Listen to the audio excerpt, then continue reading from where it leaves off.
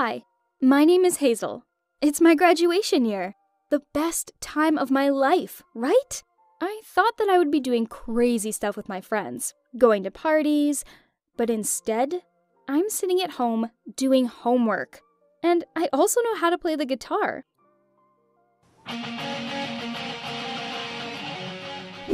was not a popular girl. Mom didn't let me wear revealing clothes, but I wanted to live my school years so that I would remember them. You know what I mean? I dated a couple guys, but they were from my quiz bowl team. I knew that dating bad boys could never end well, but I really wanted to hang out with them. Ladies, I hope you understand me. One day, I finally decided. To hell with the future.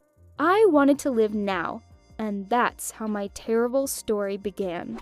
I stopped caring what my mom thought and finally started wearing clothes that I liked. A short skirt seemed like a great idea to me. I had never worn anything like that. I expected all eyes to be on me, but I didn't think I would get laughed at. Amber was a girl who was constantly talking down to everyone and telling who to do what and how to do it. She took a picture of me and put it on Instagram with a rude caption. I wanted to run away, but for the first time in my life, I wanted to get revenge. I was so angry that I pushed her. She fell across the desk and grabbed her face. Everyone was looking at me. I was extremely nervous, but I pretended that I meant to do it. I felt so sorry for her, and I knew that I was going to have big problems now. Amber was taken away in an ambulance. She had broken her jaw, but I didn't mean to hurt her. Just get back at her. My parents were immediately called to the school. It was a big scandal. They had to pay for her treatment. I was saved only by the fact that I had an excellent reputation and good grades. After that incident, people started looking at me differently. Nobody was talking behind my back, as if they had begun to respect me. After all, Amber had ruined many moods and lives, and I had given her a taste of her own medicine. I was proud of myself, but I still didn't feel like I had found my footing. But then, something incredible happened. Jax started talking to me. Jax was one of those guys that my mom had forbidden me from spending time with. A real bad boy. He had gone down as the most reckless troublemaker in the history of the school. He invited me to his party. Here's what happened next. I had never been so nervous. I had nothing to wear. All my clothes were plain, and I had to win everyone over. So I bought an old jacket and some torn jeans.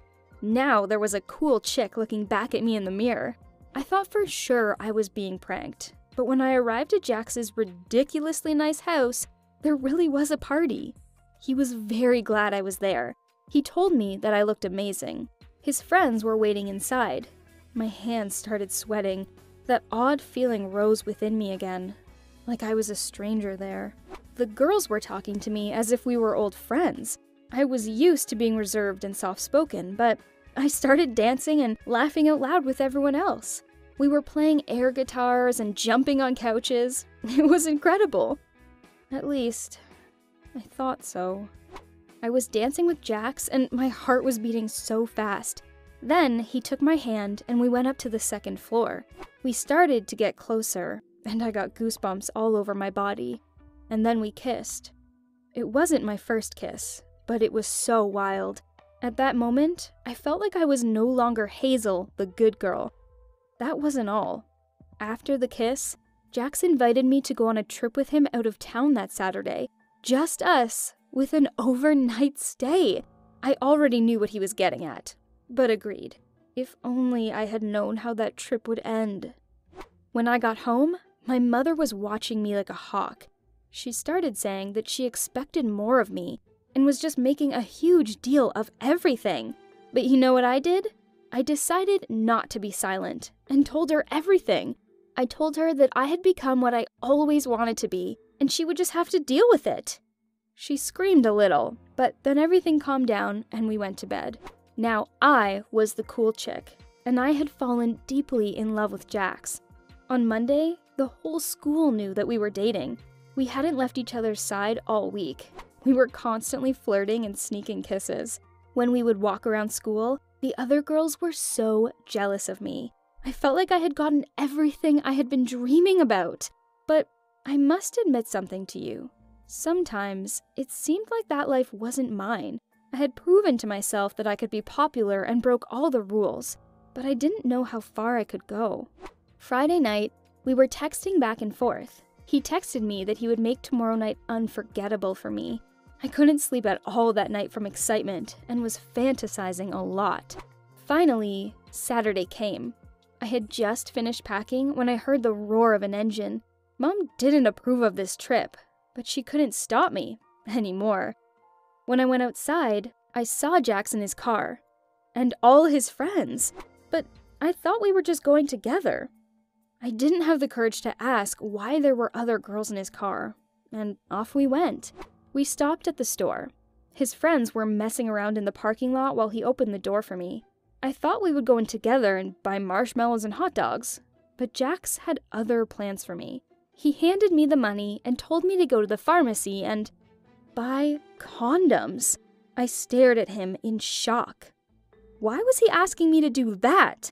I didn't have time to think about it, because he leaned over to my ear and said, "You're a bad chick, right? So what's the problem?" I was afraid that he would figure out that I was only pretending to be cool, so I took the money and went to the pharmacy. I was so scared and ashamed. I was hoping there would be no one inside, and I was lucky. I went to the counter and wanted to get it over with as soon as possible, but I couldn't get the words out. At that moment, the door opened and 2 customers came in. They were right behind me.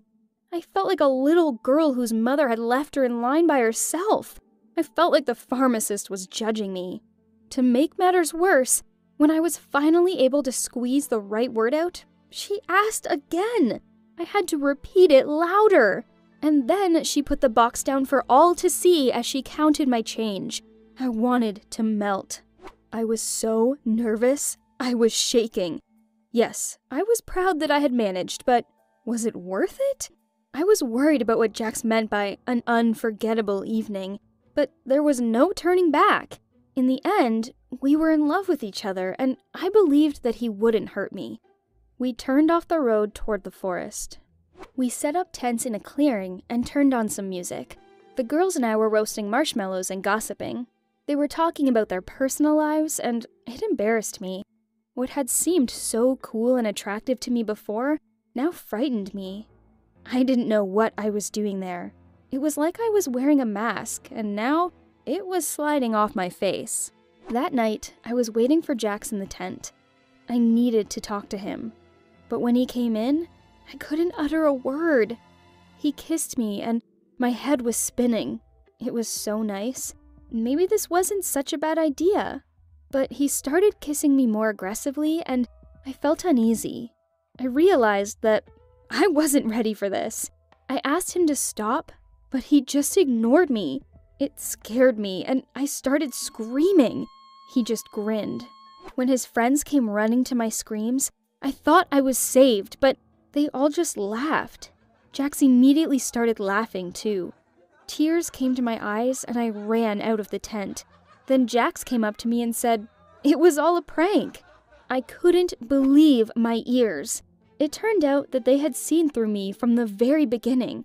They wanted to know how far I would go by pretending to be a bad girl. Jax told me that he wasn't interested in my image. He liked the real me. He also said that they were all just regular people, but they just had the courage to be themselves. That's why everyone was so jealous of them. I was so worried about my popularity that I hadn't even noticed. Jax told me that he thought it was cool how I got back at that girl. It was really bold.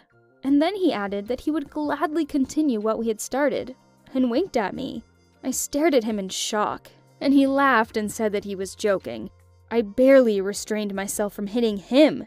He really was a troublemaker. I realized that pretending wouldn't make me happy. Now I was myself, Hazel, the good girl, and I had a great time. We had fun and ate snacks. I played the guitar, and the guys thought it was cool. Jax hugged me, and that was really awesome. I will never forget that night.